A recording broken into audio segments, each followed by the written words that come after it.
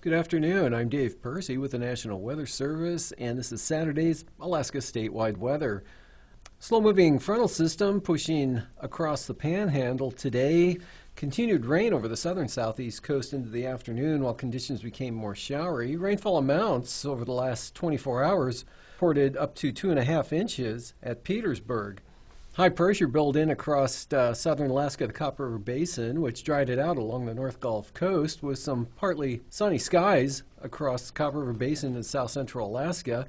Strong southerly winds that gusted to 71 miles per hour at Cape Newenham brought mild conditions again across the Alaska Peninsula into Bristol Bay. Across the Yukon-Kuskokwim Delta, snow and blowing snow was seen northward to the western Arctic coast. For tonight, that will continue as the front slowly moves eastward.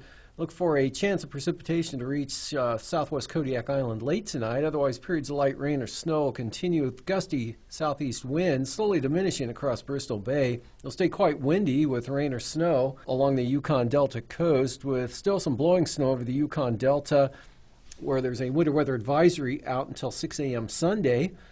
Look for snow and breezy conditions to continue tonight and through Sunday for the Seward Peninsula as a 998 millibar low moves through the Bering Strait during the afternoon on Sunday.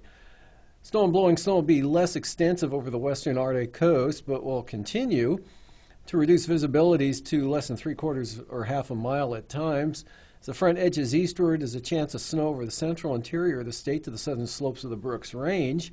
And look for areas of rain and snow across the Kuskokwim Valley, locally into western Cook Inlet. Otherwise, just a chance of light rain along the Alaska Peninsula. And for Monday, a less stormy pattern will set up across mainland Alaska from the Alaska Peninsula into the Panhandle.